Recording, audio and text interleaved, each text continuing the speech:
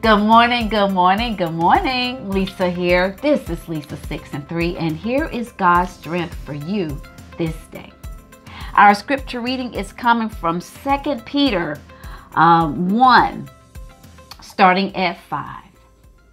But also this very reason, giving all diligence, add to your faith virtue, to virtue knowledge, to knowledge self-control, to self-control perseverance, to perseverance godliness, to godliness brotherly kindness, and to brotherly kindness love.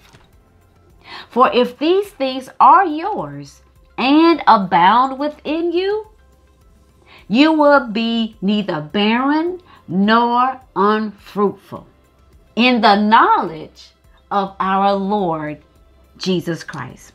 For he who lacks these things is short-sighted, even to the blindness, and has forgotten that he was cleansed from his old sins.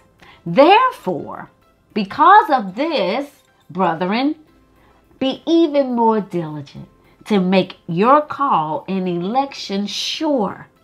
For if you do these things, if you make your calling and election sure based on the therefore, you will never stumble.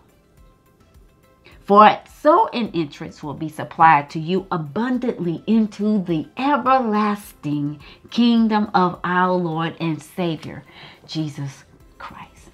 Now, this passage of scripture we hear a lot. Not just in the church, but just random. Make your calling and election sure. But why are we making our calling and election sure? What are we comparing it to? And here Peter says, therefore, and the therefore is this: knowledge, self-control, virtue, brotherly kindness, which leads to brotherly love. And you will be fruitful. You won't be barren. You will have the knowledge of Jesus Christ. That's what it's saying. Growing in the knowledge. When you've made your calling and election sure, you're walking in the therefore. And if you don't remember what the therefore is, go to 2 Peter chapter 1 and read the therefore. Today's strength. Are you walking in the therefore? Are you walking in virtue? Are you growing in your knowledge of the kingdom? Are you growing in the knowledge of brotherly love?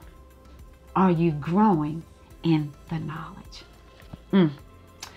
Therefore, make your calling and election sure if you're not walking in the knowledge of Jesus Christ. That's a good word. Are you growing in the therefore? Now, that was good. That was good. That was good. Thank you, Lord. Are you growing in the therefore?